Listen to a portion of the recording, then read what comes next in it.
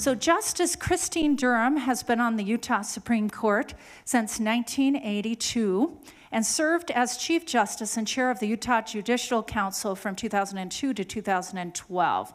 That's a big deal here in Utah. She previously served on the state trial court for many years and then private practice before that. She received a degree from Wesley College and a JD from Duke University. She is past president of the Conference of Chief Justices of the United States and also past chair of the American Bar Association's Council on Legal Education and Admissions to the Bar, the entity that accredits the American law schools. She's been involved with the Council of American Law Institute, the Board of Overseers for the Rand Corporation's Institute for Civil Justice, and is a fellow of the American Bar Foundation. I just took a few things. So those are just a few things. I didn't want to take most of her time introducing her, so I won't go into all those, but I would encourage you to read her bio. She has many other professional service roles and has been active in judicial education and was the founder of the Leadership Institute in Judicial Education. And actually here in Utah, she created the Utah Coalition for Civic Character and Service Education and has served on the Utah Commission for Civic Education. So she has many honorary degrees, five from different Utah institutions, and has received many wonderful awards as well. So welcome. Thank you for joining us tonight.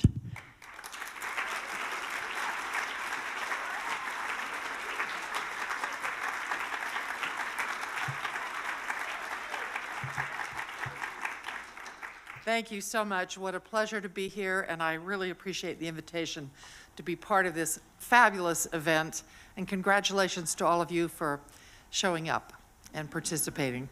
It makes a difference. I've been asked to say a few words about leadership. I was just briefly listening to the introduction when education was mentioned. This is a prime example of the ways in which leadership opportunities come along.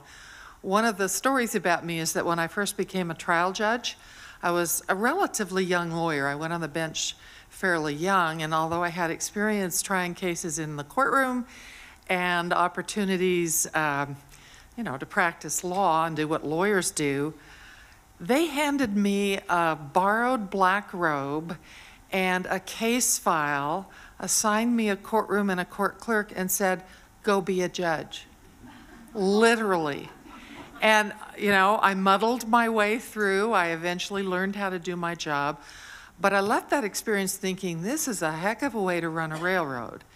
And that's what launched my interest in professional education for members of the judiciary, both on the judicial side and on the staff side. And that led me to find multiple opportunities down the road to get active in organizing professional education for judges so that they could improve their skills, keep up with the law, learn about things like gender bias in the courtroom.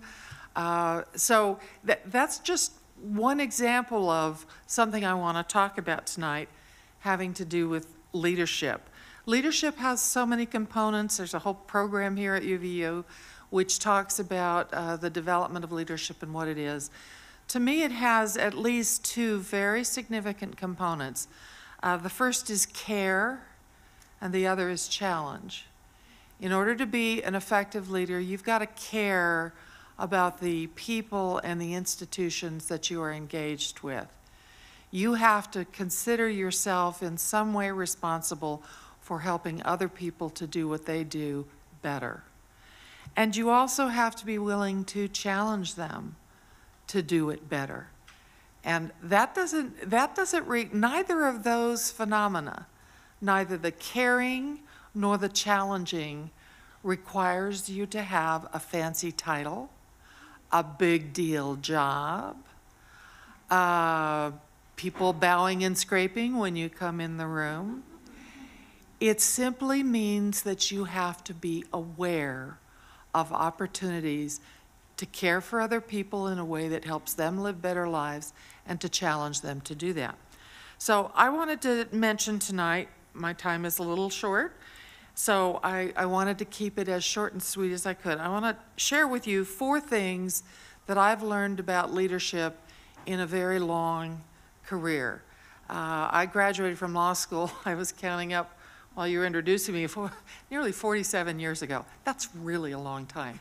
And by the way, when I graduated, out of every 100 lawyers in the United States, do you want to guess how many of them were female in 1971?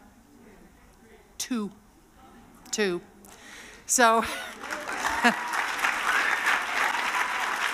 so with respect, I assume that's applause for surviving. Thank you, I'll take that. So what that means is that, particularly with respect to women's participation in the profession and what women could bring to the law in every dimension, has been part and parcel of what I've been engaged in for nearly half a century. And it has been a great privilege. It's wonderful to see the progress that we've made, the changes in the law that have occurred, the changes in the profession, the changes in the courts. That doesn't mean there aren't multiple opportunities in my profession and in every other endeavor in the community, in education, in business, in government, for work. There's lots of work. So I wanted to share 4 things that I have learned. The first is, and I think this is unfortunately particularly a message for women and for young women, never underestimate yourself. Never sell yourself short. Let me just quote one of my favorite heroines, Eleanor Roosevelt. Eleanor Roosevelt once said, "No one can make you feel inferior without your consent." Has anybody made you feel inferior in the last 24 hours, week, month? I mean, I recall as a young woman how insecure and uncertain I was about my abilities, about my talents. And sometimes you get encouragement and sometimes you don't. And when you don't particularly, it can be very difficult not to underestimate yourselves. One of the things we know from the social science research about women is that they tend to be more diffident about their abilities than men do. Don't ask me why, but it took me a long time to figure out that, you know, for example, I've worked in judicial appointments all these years. You would be astonished at some of the young male lawyers who think they're ready to be judges. And you would likewise be astonished at some of the young female lawyers who don't think they're ready to be judges, even though the objective relationship between the two might tell quite another story. So along with Eleanor Roosevelt, don't ever give anybody permission to make you feel inferior. Number 2, it's very important, and just showing up for this event and participating in these workshops is an essential part of leadership, and that is looking for company, looking for connections and for support, particularly from other girls and women. I would never have been able to accomplish the things that I've been able to do in my career without locating other like-minded women, and over a lifetime they've become my dearest friends.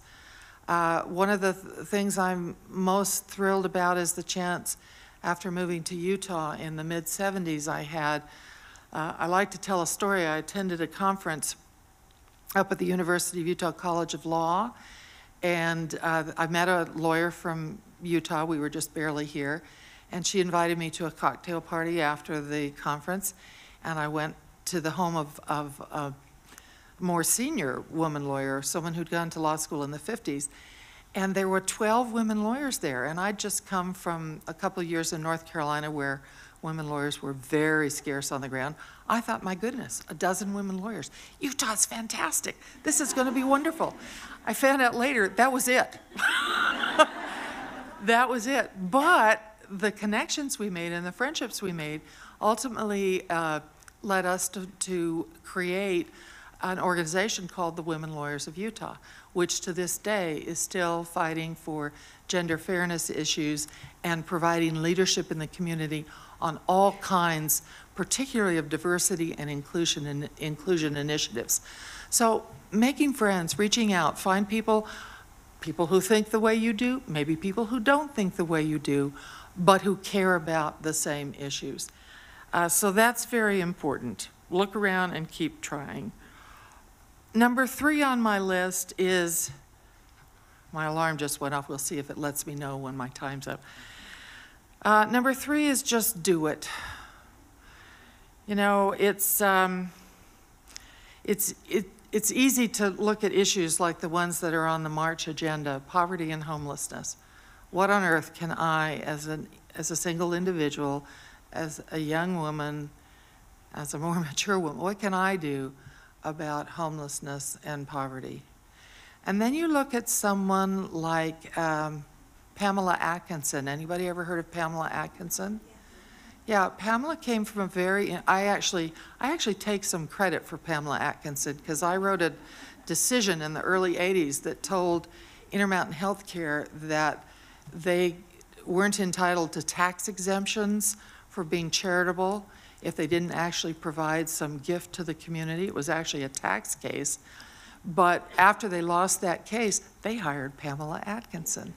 And Pamela came to this community, brought skills that she had, not necessarily with homelessness or poverty, but she learned what she needed to know. She befriended the people she needed to befriend, and she became not only a powerhouse in her own right, but a symbol of what a single individual could generate by way of inspiration and support, and she does so to this day. So one person can make a huge difference. Now, Pamela had a title that helped, and she had an institution behind her that helped, but she had already developed the skills that made them think she could do it. So look around for what needs doing. If you are experiencing something that you read about in the paper, that you experience in your own life, that friends are talking about, think about ways that you might find to offer care and support and to offer challenge to other people that would improve that problem. The last thing I want to mention, so never underestimate yourself, look for company, just do it, find the first step and take it, is the issue. I mentioned that leadership is often about change. Now, when you are asking people to change, doesn't matter who they are, doesn't matter where they work or what they do in their lives, when you're asking most people to change, well, how do you feel about it? How do you feel about it when you encounter someone or something that suggests to you that you got to make some big changes in your life? Are you happy about it? As human beings, most of us are not happy about it. We're happy with status quo. We like comfort. Being comfortable in our lives is where most of us would prefer to stay. But if we stay there, and if the people around us stay there, nothing ever gets better. Nothing ever progresses. But when you, as a potential leader, or just a person exercising leadership, when you ask people to change, you have to be aware that there's going to be discomfort, there's going to be pushback. And that's where this element of care becomes so important. You really have to care about the people that you want to make changes. If you just want to run over them, mow them down, and believe me, I've been there. There have been stages in my life when I just wanted to mow them down and say, you're wrong, I'm right. This is how the world should be, and just do it. I didn't have a lot of success with that approach, generally speaking. So what I want to say finally about leadership is that it is about change, that it does require care, but good leadership is often exactly the same thing as good followership, in the sense of what I said earlier about you don't need a title, you don't need to be the elected official, you don't need to be the person that everybody attaches the label of leader to. You need to be someone who's willing to challenge, to care, and to support. There's a saying going around that you've probably seen in campaigns associated with bullying and other kinds of unfairness. If you see something, say something. Well, I'd like you to expand the notion that that slogan incorporates and think about ways, another version of that slogan. If you see something that needs getting better, if you need something that calls out for positive change, say something as a way of starting, but then do something about it. So that's why I started off with my story about judicial education. That affected me personally. I felt very much hung out to dry as a young professional, and I didn't want other new judges and even older judges to have that experience. I thought that the courts as institutions would be better, fairer places if we did something more to support judges in their professional activities and to support the staff people who work for the courts in their professional activities. And that's what drove me to work on judicial education and judicial branch education. Likewise, when I became a judge, I started to care a great deal about all of the issues associated with the courts, the delay that hurts people's lives, the lack of education that a lot of judges have about the cases that they are dealing with. And so I saw education as a way to make inroads in the direction of positive change.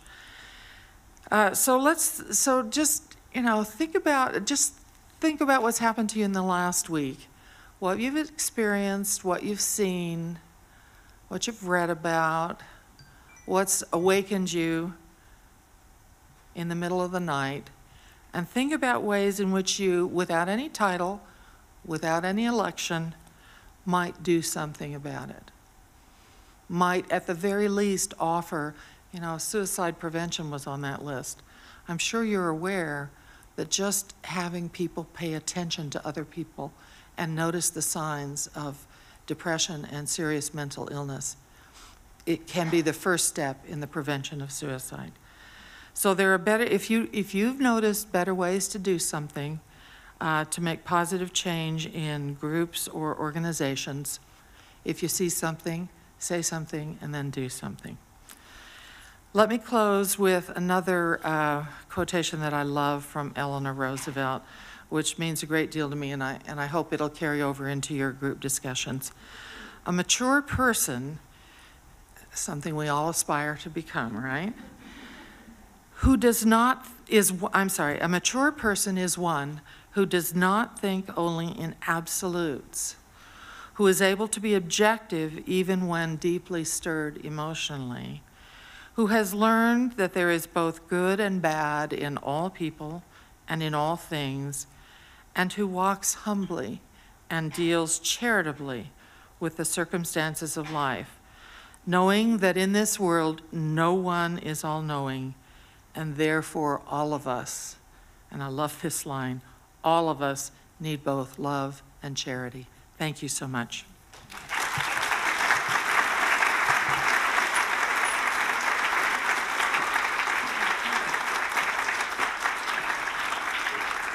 Thank you so much. That was wonderful. Good advice for all of us.